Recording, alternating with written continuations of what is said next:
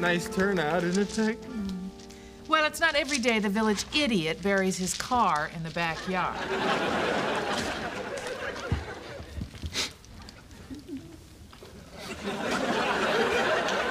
I can't believe we're actually in mourning.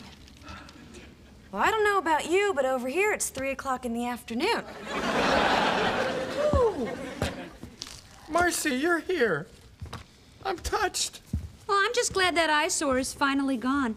Now, if we can just find some place to bury your house.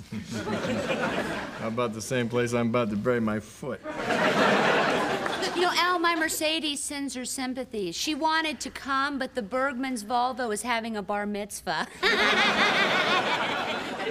Well, we've had some great times in this car.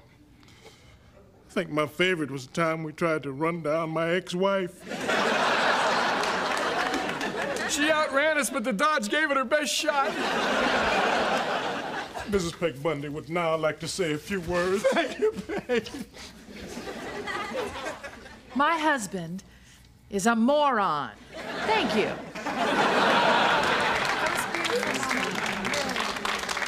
See how you do when Oprah checks out.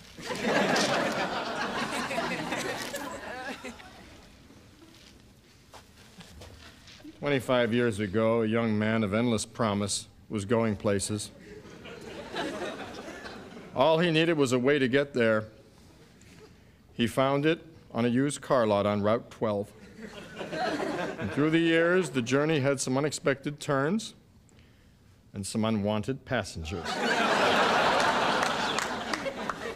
There are several kinds of love. One kind of love begins with misplaced lust and degenerates into a raging hell of misery and despair.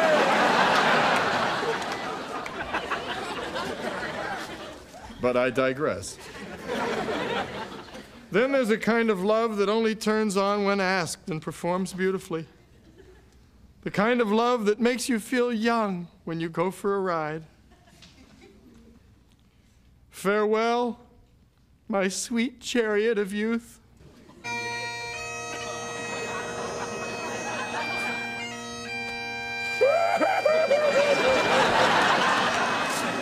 Don't you think throwing dirt on the Dodge is a bit redundant?